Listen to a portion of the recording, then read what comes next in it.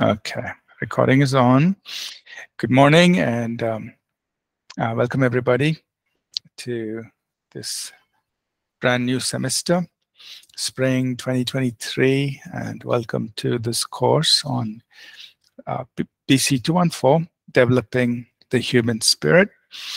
I'm really excited about sharing this course with you and the things we're going to learn. I trust it'll be a blessing to all of us. Let's pray together, and then we will get started. Could somebody just lead us in prayer, and then we will start.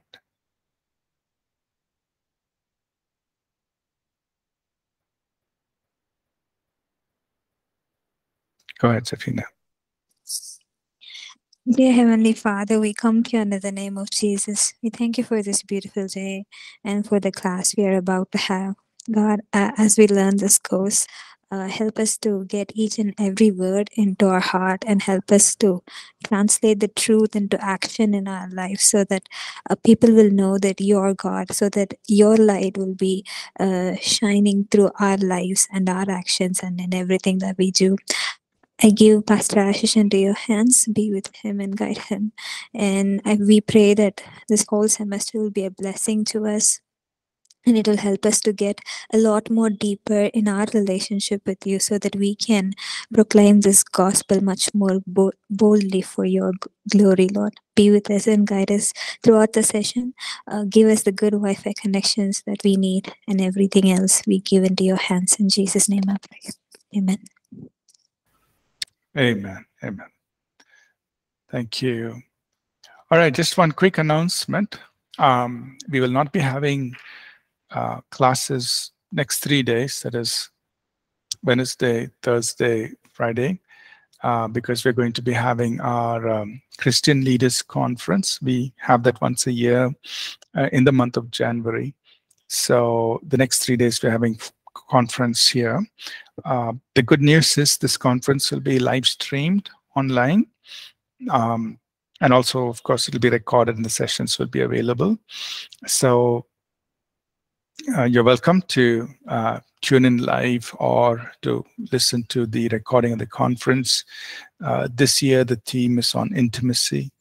And so we'll be focusing on that, just bringing us all, reminding us all about the importance of being in a place of intimacy with God and doing ministry out of that place.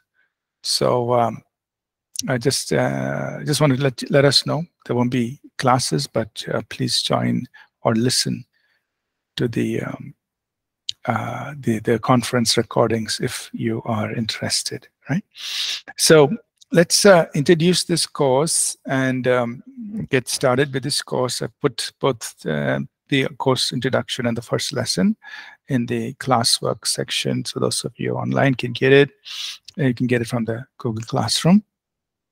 Let me just go ahead and share the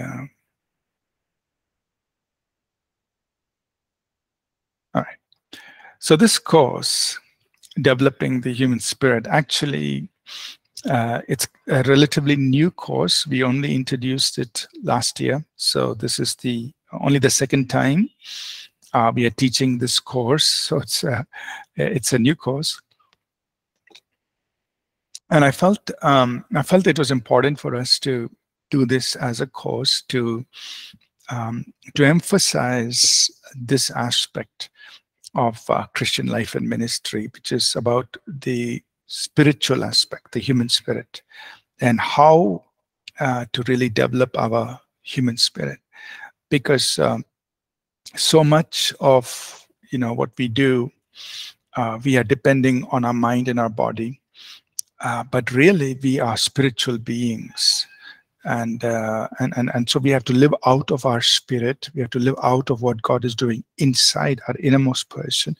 And from there, we have to live out. So if we don't do that and only limit ourselves to our soul and body, that's what we can do, mentally and physically, then we become very limited. And as Paul said, in 1 Corinthians 3:3, we live like ordinary people or mere men. instead of being, living as spiritual people.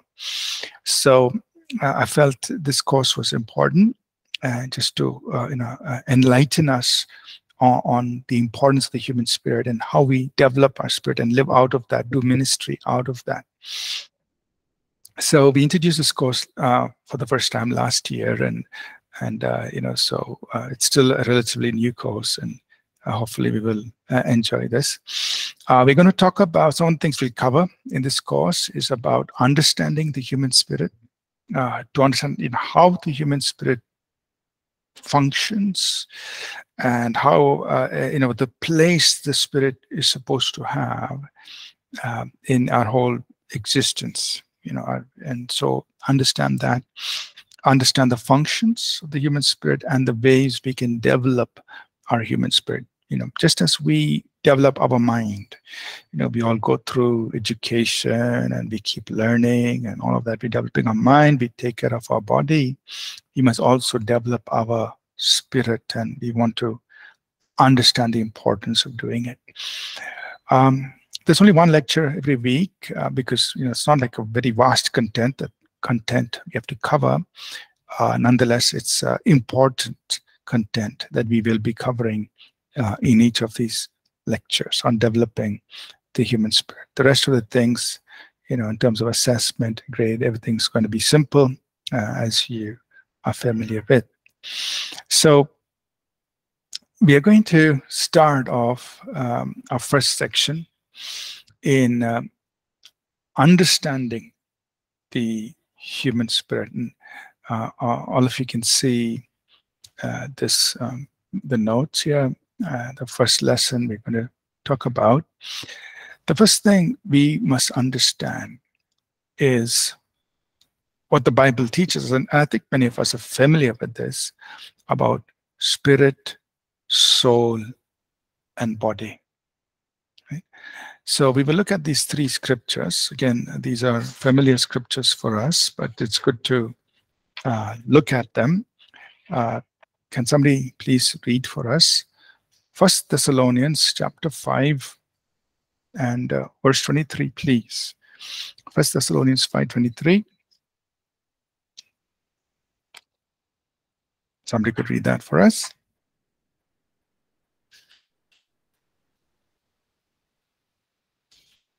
So we look at these three scriptures. 1 Thessalonians 5, verse 23. 1 Thessalonians chapter 5, verse 23.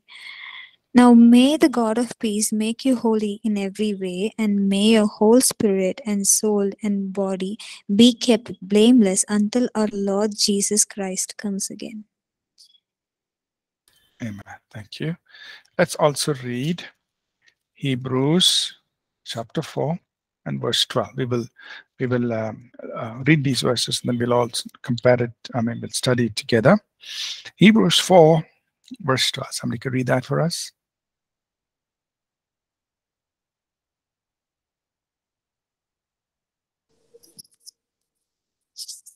Hebrews chapter 4, verse 12. For the word of God is alive and powerful. It is sharper than the sharpest two-edged sword, cutting between soul and spirit, between joint and marrow. It exposes our innermost thoughts and desires. Amen. And one more passage of scripture, 1 Peter chapter 3. And we're going to read verse number 4. 1 Peter 3, verse number 4, please.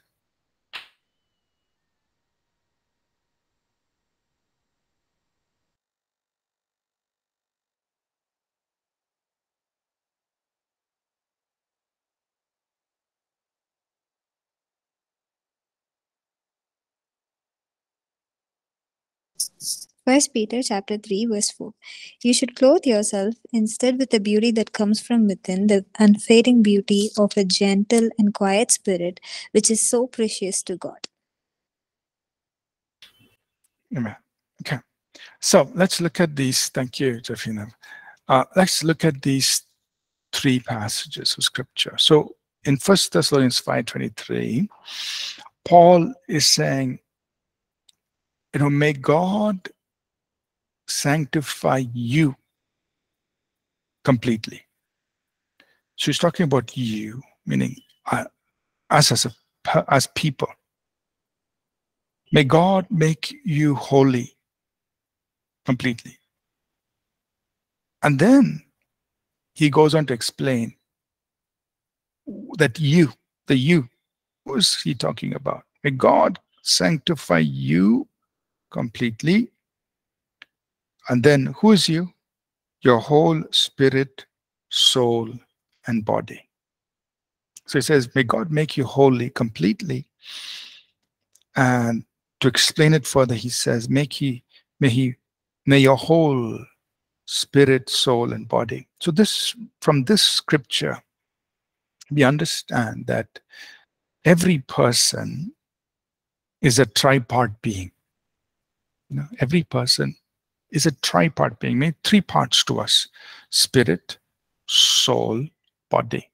So if you look into the Greek, the spirit is pneuma, the soul is psyche, and the body, the physical body, could be just depending on the body, whether it's the flesh or the physical part of us. So he's talking about these three parts. I forget the Greek word now for body, but let me see if I put it here in the notes. Yeah, soma. So the Greek, the word soma. So he's saying your whole spirit, soul, and body, three parts to us. The spirit is that part of us which is spiritual or connects with the spiritual realm. The psyche, the soul, is the seat of the mind, the intellect, the emotions, the psychological part of us, the emotional part of us, and the body, of course, we all know it's the outer man, the outer part of us. Now, when we look at Hebrews 4:12, he's talking about the division of soul and spirit. That means the soul and the spirit are distinct parts, because there is the distinction of soul and spirit, division of soul and spirit. So the soul is not to the spirit and the spirit is not to soul. They are distinct parts of us. And yet there is so much of overlap. Together, the Bible talks about the inner man. So when the Bible talks about the inner man, we are talking many times of the soul and the spirit together, or sometimes in the context of where it is written, we can say, well, it's talking only about the spirit, or or is just maybe addressing only about the spirit. But generally, inner man, we're talking about spirit and soul together. But the spirit and soul are distinct parts of us, because he says in Hebrews 4:12, the word of God divides asunder soul and spirit, two separate parts of us.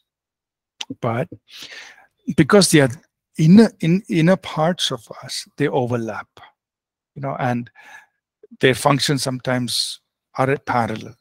So we can sometimes even get confused. Is that my soul or is that my spirit? Is that coming from my spirit? Is that coming from my soul? But the key here in Hebrews 4:12 is the more we engage with the word of God, the more we can see the distinction of spirit and soul. Because it is the word of God that goes deep to the place where it divides or it distinguishes spirit and soul. So the key here, and which we will come back to again later on, is as we engage with the word of God, we are able to clearly see the distinction between soul and spirit. Oh, this is from my spirit. This is actually my soul, my own emotion at work. And so I must, deal with that a little differently. So from Hebrews 4:12, two things to take away. One is the spirit and soul are distinct parts of us, even though many times they may seem like the same thing because they're inner parts of us. The second takeaway from Hebrews 4:12 is it's the word of God that helps us distinguish spirit and soul. Now, what is of the spirit? What is of the soul? And he tells us here, it is a discerner of the thoughts and intents of the heart. So the word of God can help us clearly distinguish these thoughts and intents. Where is it coming from? Is it from my spirit? Is it from my soul? Okay, 2 takeaways there from Hebrews 4:12. And then 1 Peter chapter 3, very interesting when Peter's writing here. Of course, the context is about conduct and how he talks about the outward adorning and all of that. That's the context. Now, I don't want to emphasize the context, that context, but what I want to emphasize is what he actually says in 1 Peter 3 verse 4 about the heart. Now, in the New Testament, the word spirit and the word heart are used in a synonymous way. Spirit, heart. So whenever in the New Testament you use the word heart, you see the word heart, he's talking about the spirit man, the inner person, spirit person. Now, I said it in the New Testament because in the Old Testament, the word heart is used in a more general way. It can be used to talk about what in the New Testament we refer to as the soul, meaning the soulish part, the mind, intellect, emotions, in the Old Testament. So in the Old Testament, you have to look closely at the context and say, okay, yeah, that's addressing the soul or it's addressing the spirit. But in the New Testament, the distinction is a little bit more clearer. When the New Testament uses the word heart, very often, most likely, it's talking about spirit. Okay. So now, 1 Peter 3:4, it says, notice what it says, let it be the hidden person of the heart. So, a lot of things we can take away from 1 Peter 3 verse 4. The hidden person of the heart. That means the heart is actually the real person. But the heart is the hidden person. That means it's not what we see outside. Outside, yeah, you see me right now. You're seeing the outer person of me. Right? This is what I look in my soma, in my body. This is my appearance. I'm wearing certain clothes now and this, etc. That is the outward appearance. But the real person is the hidden person of the heart. So, in the context, Peter is saying, don't worry so much of the outer person, because the real person is the hidden person, the person of the heart.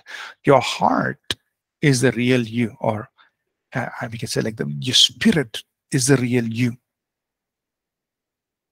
Right? That's the real person. It's the hidden person. The second thing he says is that this hidden person, has incorruptible beauty. That means the virtues of the inner person, the spirit person, carries character, just as the outer person has its own character, its appearance, etc. So the outer man, you look at the outer man, oh, this is what, his skin tone is brown, his hair is black, he is 6 feet, whatever tall, he's like this, he's like that. That is the outer person, the characteristics of the outer person. But the characteristics of the outer person can change. Their black hair will turn gray and all those things will happen. It is fading away. But Peter is saying the virtues of the hidden person, they are incorruptible. They're incorruptible, right? That means who you are really on the inside, in your spirit, and what you carry in your spirit is something that can stay through time. It can even get better through time. Whereas the outer man is fading, right? We're all growing old and older. The outer man is perishing. But the inner man, the spirit is being renewed, and the beauty of the inner person is incorruptible. And then he mentions some of the characteristics that make the beauty or the virtue of the inner person. He talks about a gentle and quiet spirit. So gentleness, quietness, that is peacefulness. These are characteristics, just like we mentioned. You look at the outer man, yeah, brown skin, black hair, this. Okay, those are characteristics of the outer person. Now, how do you talk about the characteristics of the inner person? Oh, the characteristics of the inner person are things like gentleness, quietness, peacefulness. And those characteristics, they are incorruptible. So, the inner person, so what are we saying? We are saying the hidden person, the heart, your spirit is the real person. The spirit has characteristics. That is where your real character is. Thirdly, we are saying the characteristics of this spirit person are incorruptible. They endure through time. They could get better even through time. Or of course, if the person is evil, he gets more evil. But we are talking about from a believer's perspective. So the characteristics, the hidden person, the characteristics of the hidden person, the heart, is enduring. It's incorruptible. And then he also says, in the sight of God, it is very precious. Think about this. That means who you are in your spirit is what is precious in the eyes of God. So God is not impressed by my outer person. Of course, God created the body, and we honor, we take care of the body and all of that. But what is God looking at? Here he says, it is this character of the hidden person, the heart, which is very precious in the sight of God. We know in the Old Testament, Samuel said, man looks at the outward appearance, but God looks at the heart. So we know that. But Peter is taking it a step forward. He's saying, the character of the Spirit is very precious in the sight of God. That means you can imagine it like this. God looks at your spirit. He sees gentleness. He sees those characteristics of maybe, love, maybe compassion, maybe patience, maybe, like he says, gentleness, quietness, humility, those attributes of those characteristics of your heart. And God says that is very precious. So, the heart is the real person.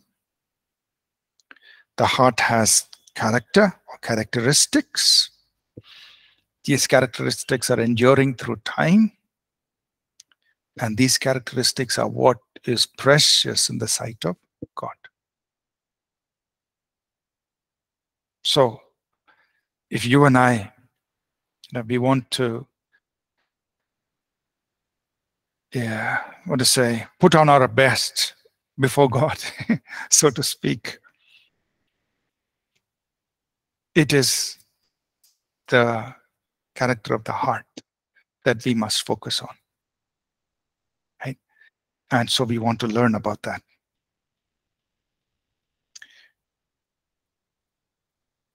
And one of the things God says, he says, I resist the proud, but I give more grace to the humble. That means these characteristics of the heart, they actually draw the grace of God on our lives. They draw the grace of God upon our lives. Why? He says, I resist the proud. What is that pride? That is the characteristics of the heart. Characteristics of the heart. He says, okay, there's pride, I resist it. But there's humility, I'm giving more grace. It draws God. It draws. He says, you draw near to God, he'll draw near to you. But what is it that draws God near to us? The heart. Blessed are the pure in heart, they will see God. So what is going on in my heart? It draws the grace of God. It attracts the very presence of God.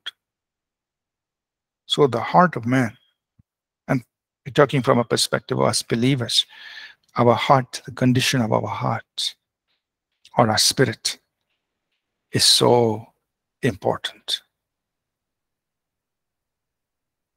And then we can take this further. Let me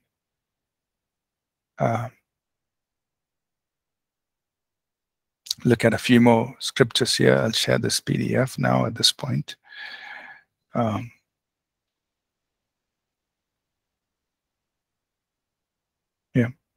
So, like I mentioned a little earlier, in the New Testament, when we say the inner word, inner man, it's the spirit and soul together. Right? So when you read about the inner man or the inward man, and this is a term the Apostle Paul uses often. For example, in 2 Corinthians 4:16, he says, though our outward man is perishing, the inner man, the inward man, is being renewed. In Ephesians 3:16, he says, you be strengthened with might by his spirit in the inner man. So he's talking about the inside person being strengthened. Right? And what happens at death? At death, the soma, or the body, decays. But the inner man, which is spirit and soul, they go, either to heaven or to hell. So again, there you have to understand that the functions of the brain, the brain stops. The brain is a physical organ that dies, but that doesn't mean we cease having feelings. Because when you look into the scripture, and a simple example is the story of Lazarus, the rich man and Lazarus in Luke 16. Jesus said, the rich man went to hell. Lazarus was in Abraham's bosom. And this man in hell could feel the torment. He said, oh, may Lazarus dip his finger in water and come and touch the tip of my tongue. Right? So that means, though these people are dead and their inner person is gone to heaven or hell, in that this was the Old Testament. So the Lazarus was in Abraham's bosom. The rich man was in hell. He could feel. He could even remember. There was consciousness. He said, Lord, please send somebody to go and speak to my brothers. I don't want them to end up here. So there was that consciousness and there was that emotion. So what we're saying is, at death, the body decays, the soma decays, but the inner man, the spirit and soul, they go to heaven or hell, and there is consciousness, there is awareness, and so on. Okay, that's just a little background here. But let's continue talking about the importance of the heart. Right? In John chapter 4, let's go now to John 4, and we look at these scriptures here. In John 4:21-24, Jesus teaches us something very important. Again, we are familiar with John 4, but look at it from the context of the human spirit. So John chapter 4, verses 21-24, Jesus is, he's talking to this woman at the well of Samaria, and he says, she's asking, which mountain must we go to worship? And Jesus says, look, you're not going to worship, it doesn't matter which mountain you go. It's not this mountain, that mountain. But then the key verse here, verse 24, he says, God is spirit, and those who worship him must worship in spirit and truth. God is spirit. God is a spiritual being. God is spirit. He's a being in the spiritual realm. God is spirit. So therefore, our primary interactions with God is spirit to spirit. We interact with God spirit to spirit. God is spirit. We worship him in spirit. We interact with him in spirit. He interacts with us primarily in the spirit. And that doesn't mean God cannot touch our soul or God cannot touch our body. Of course he does. But our primary interactions are spirit to spirit. And that's important for us to understand, because when we want a touch of God, many times, okay, we are waiting for something to happen in the natural, something happening here. But when we want a touch of God, we should first look at spirit to spirit, that God will touch us in our spirit, and through our spirit, he will touch our soul and body. That's primary way. He can circumvent that, of course. He can go straight to the soul and the body, of course. But in our interactions with God, primary interactions, spirit to spirit. Paul, reinforces this, or he reiterates this in Philippians chapter 3, verse 3. Somebody could read that for us. Philippians chapter 3 and verse 3. Philippians 3, verse 3. Then we'll also read Romans 1:9. We'll look at both these scriptures together. Philippians 3:3 and Romans 1:9. Somebody could read that for us, please. Philippians 3, verse 3. For we are the circumcision who worship God in the Spirit, rejoice in Christ Jesus, and have no confidence in the flesh. And Romans chapter 1. We'll look at these two together. Romans 1 and verse 9, please. Romans 1:9. For God is my witness, whom I serve with my spirit in the gospel of his Son, that without ceasing I make mention of you always in my prayers. Thank you. So, Jesus said, when you worship God, worship in the spirit, because God is spirit. Paul is writing, Philippians 3. We worship God in the spirit. He says we have no confidence in the flesh. That means I am not trying to impress God or trying to connect with God through my flesh. Now, of course, the flesh, the body is important. We have to keep it in subjection. We have to keep it, honorable before God. It is important. But we worship God in the spirit, and we are not trying to impress with the flesh. Not only do we worship God in the spirit, but over in Romans 1:9, he says, I serve God with my spirit. That means our ministry starts in the spirit. I serve with my spirit, or out of my spirit. It's starting there, not in the flesh. So example, I'll just give a simple example. Suppose I'm going to go to preach. Okay, I think about what clothes to wear. I'm going to be on stage. I have to wear a nice shirt. It has to be nicely ironed, clean, nice trouser. Yeah, that is good. I'm not saying we shouldn't. You dress properly, you respectfully, because you're going to do something very important. So of course, you want to dress well.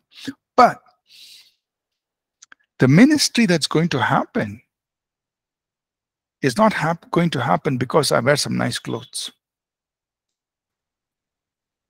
It's going to happen because of what is in my spirit. I serve, Romans 1:9. How do we serve God? I serve with my spirit. So the ministry that's going to happen, it's going to happen out of what is going on in my spirit. Or, example, I want to worship God.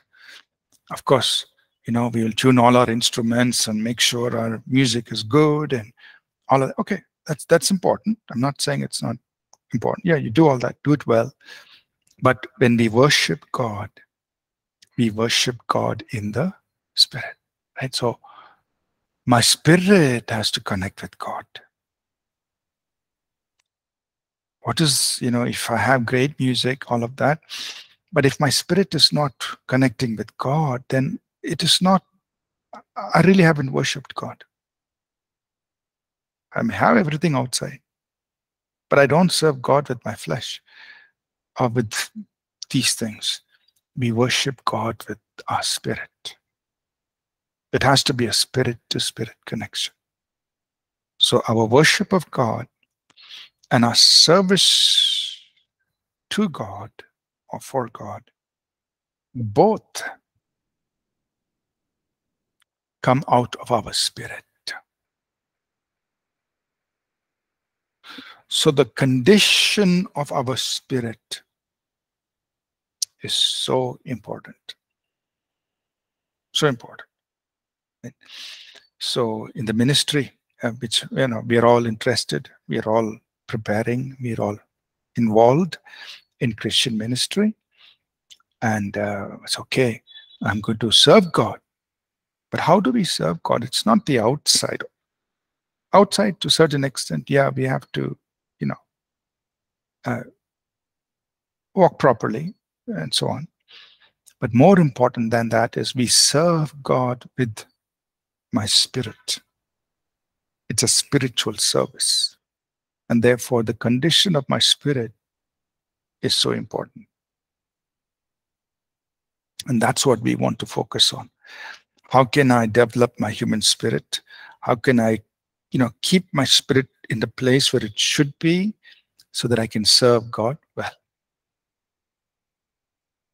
Is what we will journey into in this course. And how do I connect with God in my spirit so that out of my spirit we can minister to God? And many of us may have experienced this. You go into a situation, maybe a counseling situation, and sometimes when people, I'm about to talk to people, and so I say, God, I have no idea how to handle the situation. It's so complex. It's so difficult, and I don't know what to do, God. But then you just go in boldly in the situation, and then out of your spirit comes the wisdom of God. Out of your spirit comes, and you're like, okay, where did that thought come, or where did that idea come, or how did that solution come? How did it even happen? And it's coming from God, the wisdom of God. It's coming from God, but it's coming through your spirit, and it's going into that situation. So although in our soul and in our body, we had no capacity to handle the situation, to solve the problem, but because we are serving in the spirit, God, who is the source of wisdom, releases that wisdom to our spirit, and from there we are able to serve the people, and we are able to bless the people, right? So the condition of our human spirit is so important, both in our relating to God and also in our serving people, serving God by serving people. It's both sides. It's very, very important. Okay, so we will pause here for today. I just want to quickly recap what we said. So we started by saying, 1 Thessalonians 5:23, we are tripart beings, spirit, soul, body. We understood that. And then we said, the spirit and soul are distinct parts of us. Okay, we shouldn't mix the two. Sometimes people just use the word soul without talking about the spirit, but there is the human spirit. Okay. So there is, these two are distinct parts of us. And what we also said was, the more we engage with the word of God, the more clearer the distinction becomes. And we are able to discern thoughts and intents. What thoughts and intents come from the soul? What thoughts and intents are from the spirit? We are able to discern that.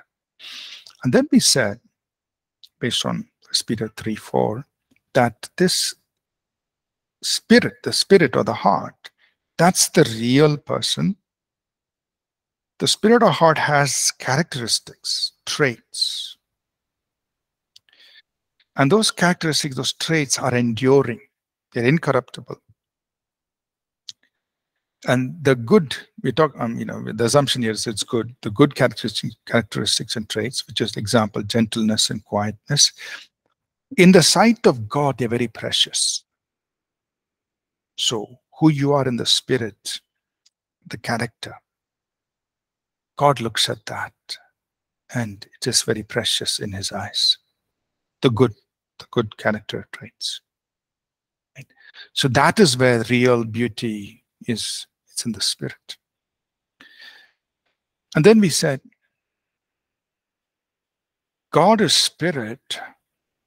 So our primary way of interacting with God is going to be spirit to spirit.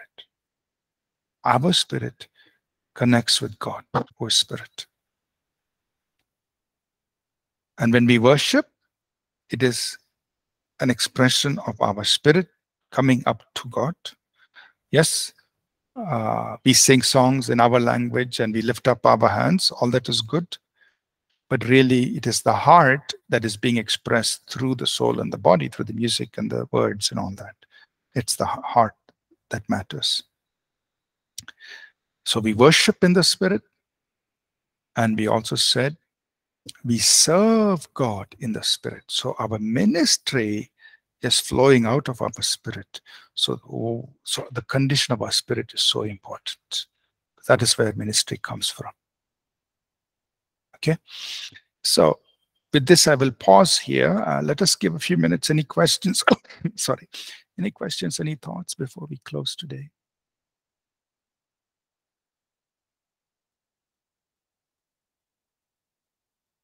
Any questions, Rafina? Any questions? Anyone else in class? Okay. So I think this introduction was clear and simple. And so let us close in prayer, please. May I request somebody to pray with us and we close, and we will take this further. I'm very excited about just delving into this further next week. Right? Somebody could pray with us and we'll close, please.